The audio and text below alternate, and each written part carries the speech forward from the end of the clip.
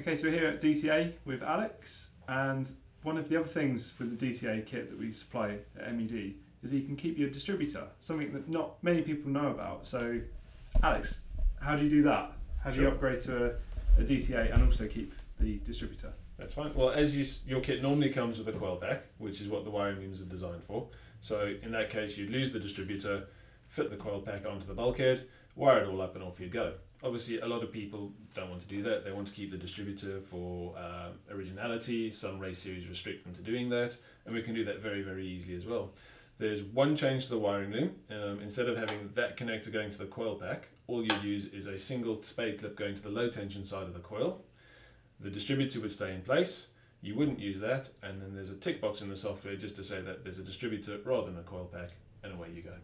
Nice and simple. So do you think stick with this loom and just cut it off and put a spade on there? Or? Yeah, we can do that, or if you want us to do it, we could obviously create a proper loom with the correct terminations on for you, and they would be exactly the same. So you're saying that inside the distributor, the rotor arm is doing the same job as the crank position sensor on the regular kit? No. You still need the crank position sensor for the distributor. The ECU will fire the coil, and obviously whichever spark plug the coil is currently pointing at, that one will then fire. So that's how the timing works on a distributor.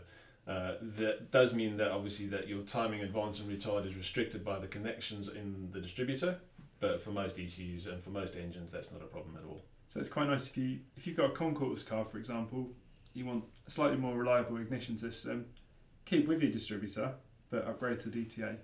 Correct.